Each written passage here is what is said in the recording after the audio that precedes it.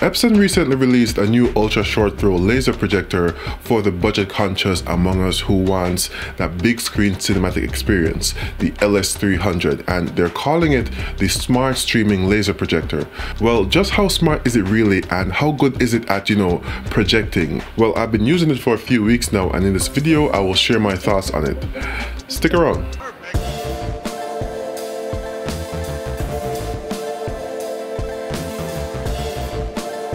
Hey guys, it's the Villaman here, home theater enthusiast and lover of all things tech, and on this channel we review, demo and compare the audio and video tech that entertains you. And today we have the recently released Epson LS300 ultra short throw laser projector. Ultra short throw meaning that instead of sitting in the back of the room attached to the ceiling, the projector actually sits under the area that it will be projecting on, which is ideally a projector screen, but some people project straight onto their walls. In the box you'll find the quick setup guide, the included remote with voice functionality, batteries along with the power cable, and finally the projector itself. The projector has two height adjustable feet up front as well as a single foot in the rear for stability. On the right hand side of the unit you'll find the manual focus wheel as well as buttons for power, one to disable the image, Bluetooth connectivity and volume controls. The back of the unit has one USB port as well as two HDMI ports, with number 2 having the audio return channel or ARC.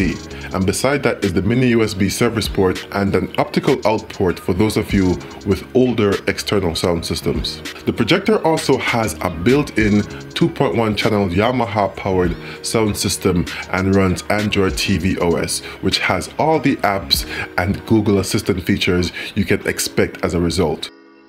As far as the actual picture this thing produces, it supports up to a 120-inch screen and has a display resolution of 1080p with HDR, though it does support 4K HDR input sources. It supports HDR10 and hybrid log gamma HDR standards and has a brightness of 3600 lumens, and since it's a laser projector, the lamp lasts up to 20,000 hours. That's in the lower brightness modes though. Using it at brighter levels will likely have an impact on the overall life, but how much is unknown. The LS300 sits right below the LS500, which is its 4K big brother. Okay, enough about the specs of the unit. How does it actually perform? Well, I had the projector paired with a 100-inch Elite Screens Cine Gray ambient light rejecting screen, and like I do when I review TVs, I use some test patterns to see just how good the projector is at tone mapping and motion handling. And the tone mapping performance is actually really good. There was ample definition in the brightness tests from the darkest segments to the brightest. I've seen in the past where other displays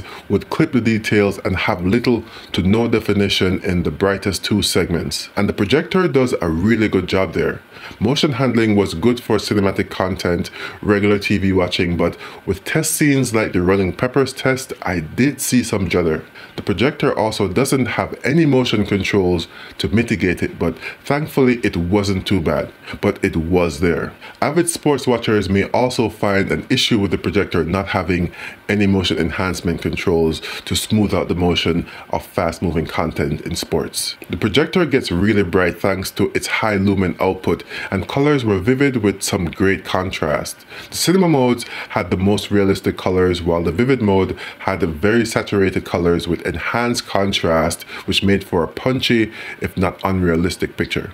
When the room had a lot of ambient light from above the screen, the picture looked good, which is what you want from a projector like this. This is in part thanks to the high brightness output of the projector, but it's also dependent on the screen you use. So if you have a room with ambient light coming in, you'll need a screen that rejects it to help maintain that color and contrast. There will undoubtedly be an impact on both the color and contrast in a bright room though.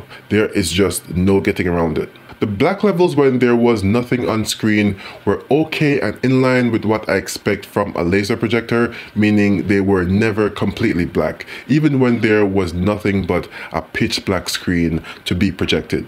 But with that said, it wasn't more elevated than the black levels I've seen on the LG HU85LA either, which is a much more expensive projector. In regular viewing, it isn't noticeable enough to affect the contrast in, say, a dark room though, unless you have a portion of the screen with nothing being projected on, like the borders of the screen I have here. Because the projector has a greater throw distance than the one I have in my setup, the image on screen isn't as big at the same distance from the screen. To get a 100-inch projected image, the projector has to be about 12 inches away from the wall, and the image will be about 10 inches above the projector.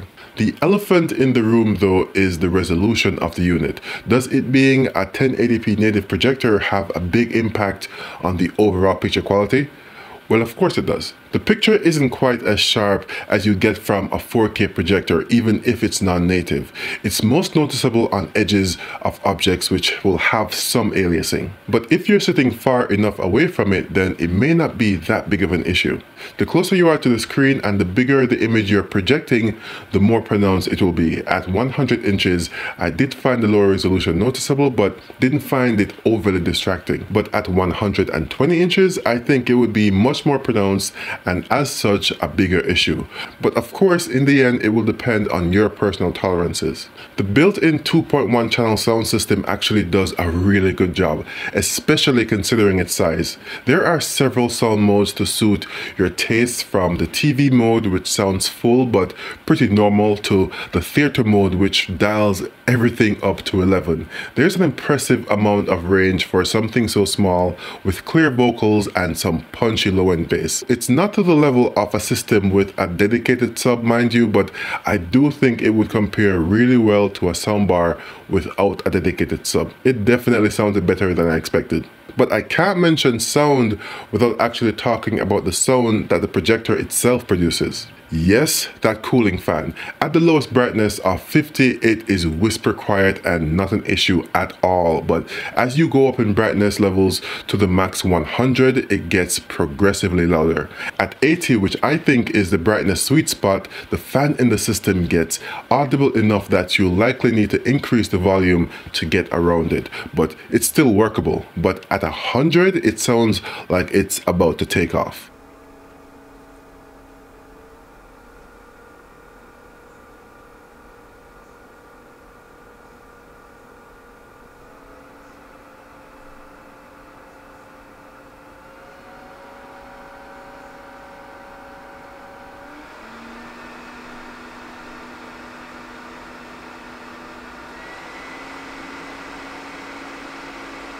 So who is this for? Well, I think it's for the budget conscious among us who wants that big screen cinematic HDR experience, but don't mind compromising on the overall resolution to get it at a pretty low price. At the time of this video, the projector comes in at $1799, which is about $1,000 less than the budget 4K projectors I've seen.